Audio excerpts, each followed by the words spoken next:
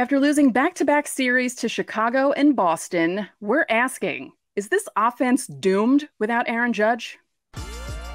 You are Locked On Yankees, your daily New York Yankees podcast. Part of the Locked On Podcast Network, your team every day. Welcome to Locked On Yankees, which is part of the Locked On Podcast Network, your team every day. Thank you for making us your first listen every day. With me, as always, is my producer, Steve Granado. Steve, what is going on? Hey, happy Monday, everybody. Of course, we mentioned Aaron Judge at the top. We're going to talk about him a little bit later on in the show, about his timeline. It's a bit uncertain about when he's going to return. We're going to get on into that and some other injuries a little bit later. Of course, it's Monday, so it's Miners Monday. We'll take a look at some incredible pitching this week in the Yankee system. A lot to look forward to here in the Yankees' future, as usual. But of course, Stacey, weekend series against Boston. First time the Yanks and Red Sox meet. Boston takes 2 of 3 very close ball games. Your thoughts overall here over the weekend, especially considering the Yankees' offense? What offense? What offense? And for both teams, I mean, each game that was won was 3 runs. They were won with 3 runs. No one was hitting. It just, yeah. I mean, I'm not mad that, they lost 2 out of 3 to the Red Sox. I'm more upset with the fact that you have guys who are capable of hitting in that lineup and they're not hitting right now. And it feels like the loss of Aaron Judge is the loss of like 5 guys in the lineup. It's just the strangest thing I've seen ever, because you didn't see old Yankee teams. Like if they lost Derek Jeter, they were fine without him. If they lost A-Rod, they were fine without him. This team just falls apart without Aaron Judge. Sunday night 3-2 loss in extra innings. Clark Schmidt quickly, Stacey, has looked miles better recently. Yeah. He's held opponents to a 2.33 ERA through his last 5 starts. The only blemish was the 1 home run to Justin Turner, but he pitched 5 1/3, gave up 4 hits. That 1 run didn't walk anyone and struck out 4. And, we'll talk about Herman in a moment, but those 2 guys are really stepping up right now. Yeah, Yankees only scored twice. They had a couple of chances there. Of course, Volpe ends up striking out to end the game in the 10th. Of course, the error, we could get into that really, but let's not get into that, Stacey. I mean, we all know how everybody feels about that. What a catch in left, by the way, by McKinney. Yeah. Side note. But back to the main topic. I mean, that's an incredible catch. Yeah. Back to the main topic here. Without Aaron Judge, how doomed is this team? Let's be real for a second. How bad is it from your purview? Well, okay, let's bring this back a second, because I kind of freaked out a little bit too much earlier. They're also without Rizzo, because Rizzo is not Rizzo since he hurt his neck.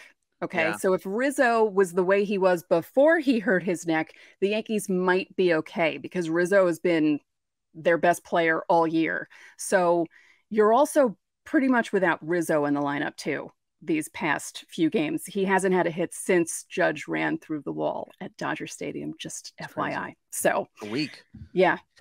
With some mistakes, but yeah. So it's more that Rizzo isn't really doing anything right now.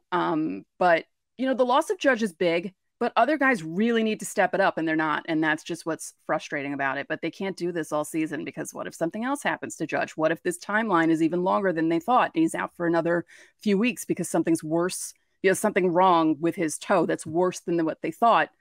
What are they going to do? The great toe.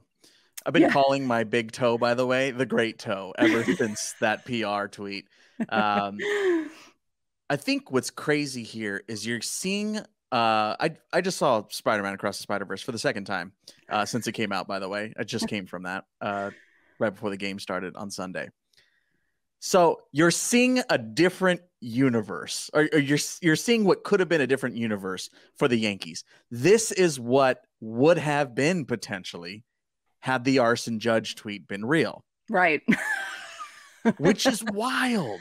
Is wild. This could have been the Yankees. This very well could have been the Yankees. They would have been a lot worse, though. But they would have been a lot worse if he didn't come back. I mean, right now they're 9 games over 500, which in a normal season would be fine, but the Rays and the Orioles are doing so much better than them that it's kind of magnified as them being, some people are calling them mediocre. And I said, in what world is a team that's over 9 games over 500 mediocre? But in this AL East, they are. Sure. But I mean, like without Judge, the offense is. Yeah. Right. It's crazy. It's crazy. And like you said, Rizzo's not hitting right now, and you can't expect them to hit all year long.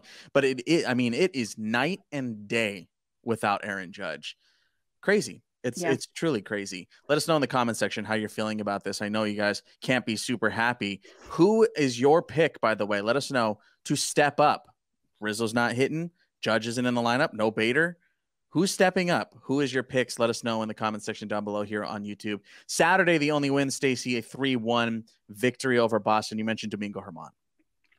Amazing. 6 innings, 1 run. Devers, of course, because Devers always hits a home run. 2 walks, 5 strikeouts. And since May 1st, I love this.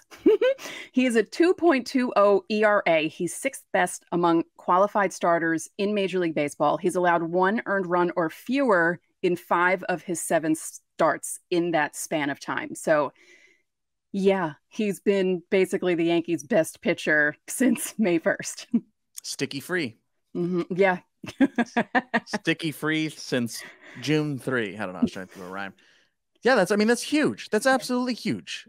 Because, we've been talking about this rotation all year long. Garrett Cole has been pitching better over his last couple of outings, but has not been April Garrett Cole. And even still, that's only every 5 days.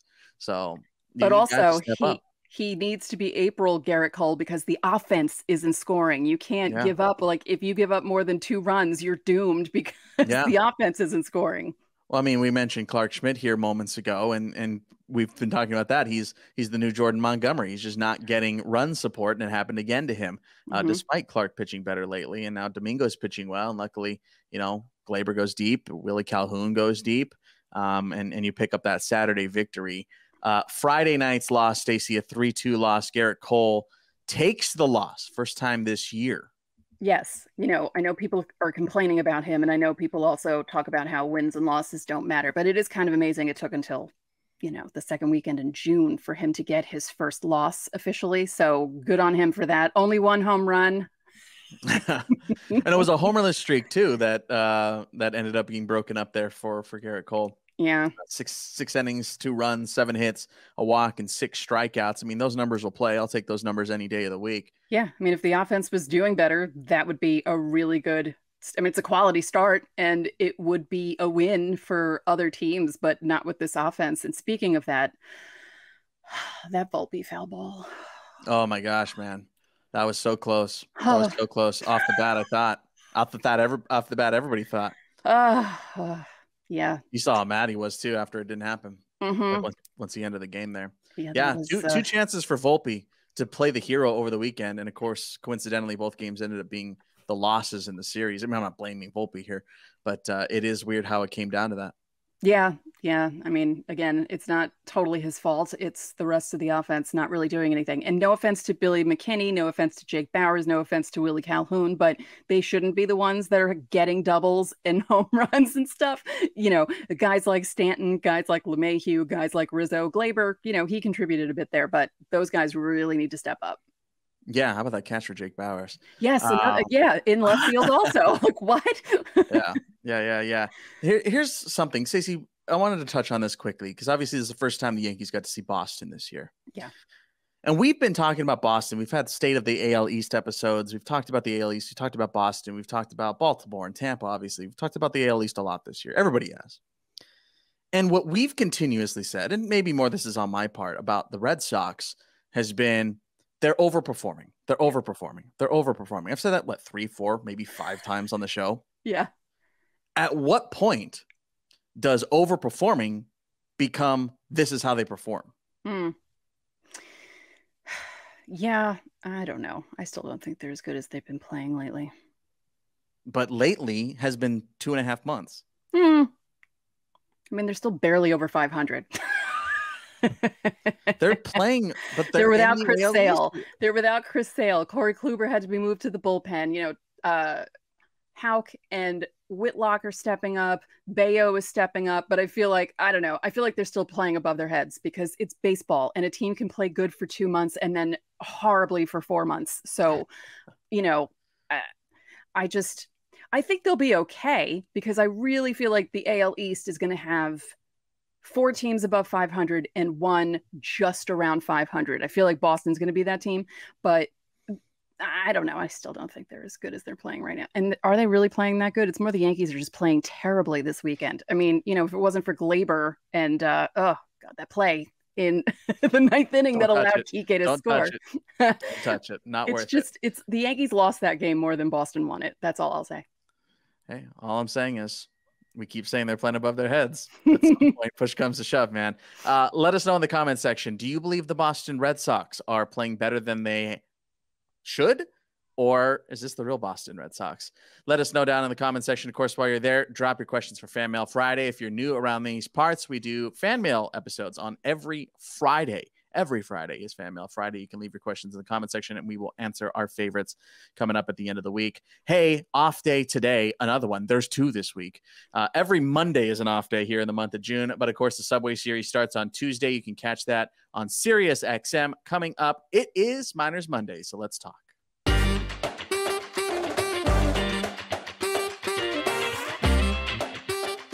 For a championship team, it's all about making sure every player is a perfect fit. It's the same when it comes to your vehicle. Every part needs to fit just right. So the next time you need parts and accessories, head to eBay Motors. With eBay Guaranteed Fit, you can be sure every part you need fits right the first time around. Just add your ride to My Garage and look for the green check to know the part will fit or your money back. Because just like in sports, confidence is the name of the game when you shop on eBay Motors. And with over 122 million parts to choose from, you'll be back in the game in no time. After all, it's easy to bring home a championship when the right parts are guaranteed.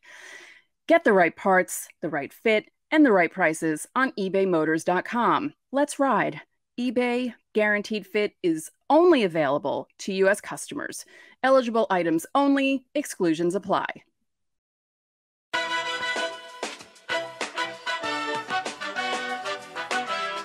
Back now on Locked On Yankees. Hey, thanks so much for making us your first listen of the day every day here. To the everydayers out there, coming up on Tuesday. Of course, we have the off day today. We have the Subway Series, and we have Ryan Finkelstein from Locked On Mets to chat with us. We're going to talk all thing Mets Yankees. So that's coming up on tomorrow's show. So make sure to hit subscribe, and you won't miss it.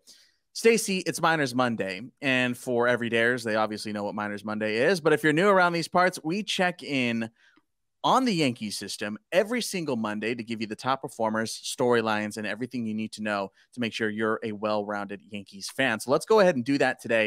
And I want to talk a lot about pitching. We like to talk about pitching here on Locked On Yankees. I love it. I love talking pitching. And there were some great performances. Let's start in high A with the Hudson Valley Renegades. Drew Thorpe, number 6 prospect, right-handed pitcher, had a great outing back on June 4th against Aberdeen. This week, the Hudson Valley Renegades media department called his start on Sunday, quote, one of the best starts that the Renegades have ever gotten, which that's some serious praise. 7 shutout frames, 12 strikeouts, which is a Hudson Valley franchise best dating back to 2005, which is how far online records go. Over his last 2 starts, Stacey, 15 shutout frames, 6 hits, 2 walks, and 19 strikeouts. And I know we've had this conversation on a handful of occasions, but I think it bears repeating. What we love to do on Miners Monday is really showcase these guys that otherwise don't get the limelight, right? But I think it is always fair to credit the Yankees staff as a whole, minors, majors, front office. They are so good at developing pitching. It is truly remarkable what they're able to do. And Drew Thorpe is another one, just another guy that is going out, shoving day in and day out his last 2 starts.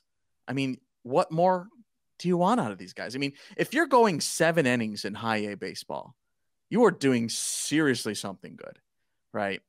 So that's incredible. It's just guys that you always want to keep your eye out for. And it could be, I mean, we've had unranked guys this season where we're just amazed at what they're able to do. And Drew Thorpe does it again here. Again, last 2 outings, 15 shutout innings.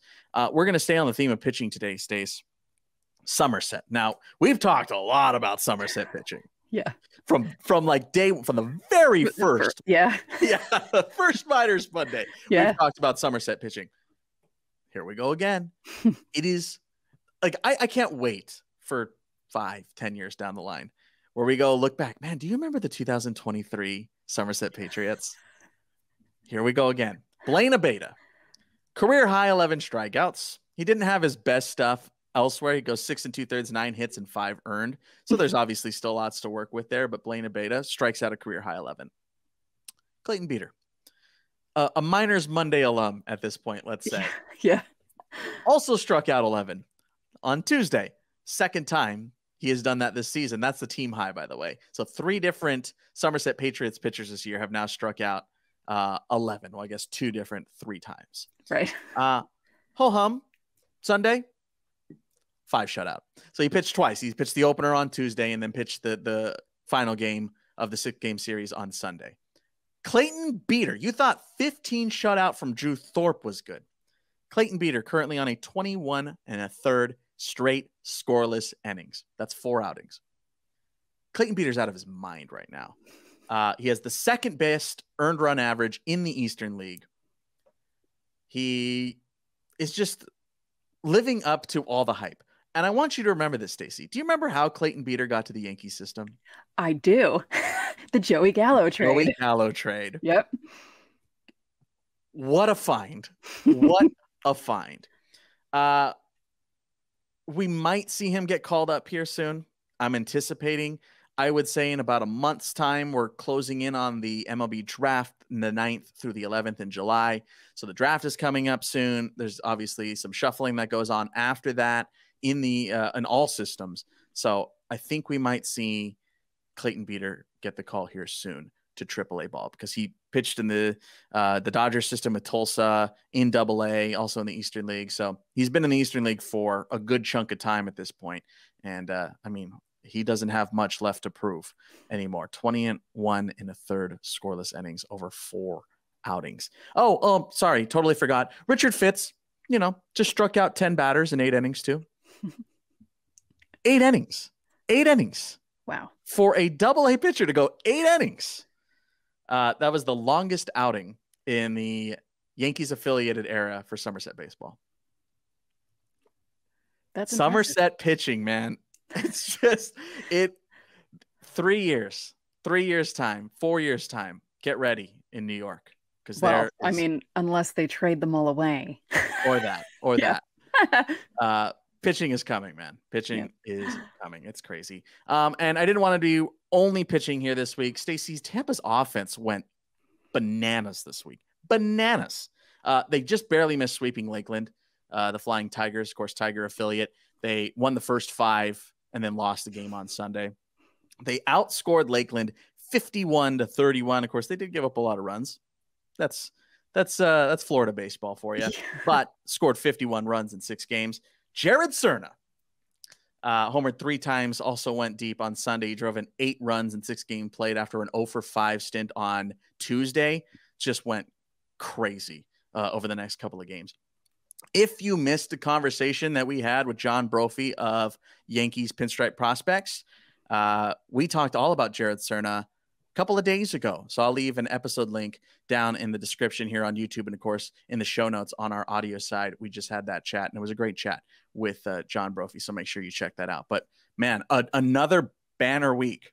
Didn't even talk about Estevan Florial. He had another good week. Yeah. With the Trail Riders. There was a lot of really good performances and that continues to be the case. So make sure to hit that subscribe button so you never miss another Miners Monday because man, the Yankee system is going real strong right now. Hey, let us know which prospects you want to hear about. We love telling you that. And of course, you guys asked for Jared Serna, and we talked about Jared Serna last week. So you guys drive the show. Make sure to let us know in the comment section down below. And of course, you can leave your questions for Fan Mail Friday. The Subway Series starts after an off day today, Tuesday night. Catch all the action on SiriusXM. Get yourself a free trial. Coming up, we got to talk about Aaron Judge and some other injuries for you.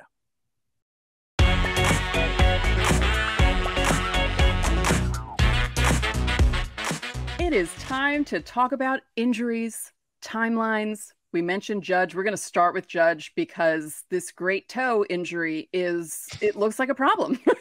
Yeah, the great toe, the big great toe of 2023. Athletic saying this, Boone said there's no timeline for when Judge might return to play, and there likely won't be any further update until swelling in his toe has subsided. The great big toe. The great big toe. Which is greater and bigger because it's swollen and they can't. And it's Aaron Judge. Yeah. Stacey, this is, I mean, we obviously touched on it in the beginning, and we asked Locked On Yankees viewers on YouTube to let us know who's going to step up in his absence. But do you have a pick for somebody to step up in his absence that isn't named Anthony Rizzo? I was hoping it'd be Glaber. He kind of is, but it would be nice for Glaber to step up. I would really like DJ doesn't have to step up in a way where he's hitting home runs all the time, but DJ needs to hit the ball. Just hit it. That's all I want is for DJ to hit the ball. Maybe some singles. That's really it. But I think Glaber. I say Glaber. Is it too big a hole to fill? Yes. Yes, it's a 6'7", 282 hole. I mean, it's a big hole to fill. It's, a guy who can bat over 300 and not just home runs. And, he's the guy that you want up in the bottom of the ninth when they're down by a run and you need something to happen. And I feel like they don't have that right now. Yeah. I mean, they're just not getting the big hit, right? They couldn't get the big hit on Friday, couldn't get the big hit on Sunday. And, you lose that series, you lose the series to Chicago. I mean, they've got a losing record without Judge. Yeah. And it ain't close. Yeah. It's a big hole, man. It's a big hole. And I think this is, we had said it was not worst case last week because it wasn't broken. Yeah. But I mean, no timeline. Yeah, that's not great. At least if it were broken, you had a timeline. Right. Because then you would know, okay, it's going to take this long. And now we're just like in limbo waiting for this. And I don't like that we're going to sit here for a while, not really know what's going on, and then wait for them to maybe make another move or something just in case, because what if it's worse than they thought and he's out until like the All-Star break for another month or something? Yikes. Don't even speak that. Other injuries, bad news about Greg Allen. 6 to 8 weeks for Greg Allen. Hip flexor strain. Sorry. Oh, that's a really long time. That's a long time, man. That's a really long. And, Yankee fans, of course, are freaking out because Aaron Hicks goes to Baltimore and he's suddenly hitting. It's a very small sample size, but as soon as he went to Baltimore and was able to grow facial hair, he started hitting. And, coupled with this injury coupled with the Greg Allen injury and the Judge injury, it's just like, Yeah. Well, it makes him more aerodynamic. Mm-hmm. Yes. That's what it is. I mean, that that beard balances swing out. That beard was back in like 2 days. It's amazing how fast guys' beards grow. Because Joey Gallows was within like 5 hours of him being traded. It was unbelievable. So long as your name isn't Steve Granado. Willie Calhoun, Stacey, we've had some weird injuries this year. Willie Calhoun hit by a pitch in his elbow by Carlos Rodon on Sunday in a live BP session. When that tweet came across, I literally said out loud to no one because no one else was home. I said, "Are you bleeping kidding me? Are you bleeping kidding me right now? What on earth is happening? Who has the voodoo doll with the Yankee cap on? I don't understand what's going on. I really don't. It's unbelievable." Sunday, at least he played. Yes. I mean, it could have been worse, but just for that to happen, it just feels like piling on at this point, It's crazy. It's seriously crazy. And other crazy things. This is maybe the weirdest injury of the season, Stace. John Sterling got hurt. Oh, my God. Hit by a foul ball on Saturday. And he got hit, man. That hit him. I can't, the video came out, obviously, and, I'm sure you guys have all seen it. It came out. I watched it. I went, I don't know if they should have put this out. Right. Because it was scary. This is kind of brutal. Yeah. Yeah. It's scary. He's okay. He had a bandage on his head. Justin Turner, who hit the foul ball, signed a ball. They put a Band-Aid on it, gave it to Sterling. They took a picture of it on Susan Waldman's IG. And he put out a message before Sunday night's game and said that he's okay. But I mean, the man is like, what, 83, 84? It's just, I mean, it's scary for anyone to get hit with a foul ball in the face, but you know, he's wearing glasses and it's just, it could have been a lot worse, actually. Yeah. He's actually really lucky because if it had been more here, because it really hit him here. If you're not watching on YouTube, it hit more the side of his glasses, not the bridge or his nose. It could have been so much worse. Or the glasses itself could have shattered the glass. Yeah. Man, that's so scary. I mean, the Yankees injury bug or injury. Don't go anywhere near that team right now. I mean, I feel like, you know, we're going to have something happen to us just for covering them. I know. It's like a ceiling tile is going to fall off during an episode one day. It's just going to bang me in the head. Crazy weekend. Yankees obviously couldn't get the job done. They'll get a couple of days off here, man. Just give them the days off. No BP, no stretching, no nothing, man. Just stay away from the ballpark. No live BP session. Just shut it down. Quarantine this team. Or wrap them in bubble wrap, something. Yeah. Everybody. And hey, everybody else out there, be safe. Don't get hurt. Just because you're watching this, I'm scared that we're now cursing the whole world. Hey, make sure to drop your questions for Fan Mail Friday here in our comment section, as you guys always do. We love that you're a part of the show, and we love being able to do that with you guys. The Subway Series starts tomorrow on Tuesday on Sirius XM, as always. And, of course, we will preview that Subway Series tomorrow here on Locked On Yankees with our good friend Ryan Finkelstein, who joins us from the Locked On Mets podcast. He's a great, smart guy, and I'm excited to talk with him. It's been a while since I've gotten to chat with him, so it's going to be a good time to catch up and talk a little Subway Series. But yeah, that's all coming up tomorrow, so make sure you hit subscribe on wherever you listen or watch to watch Locked On Yankees. And that's going to do it for today's episode. I'm Steve Granado. And I'm Stacey Gotsoulias. We'll see you tomorrow.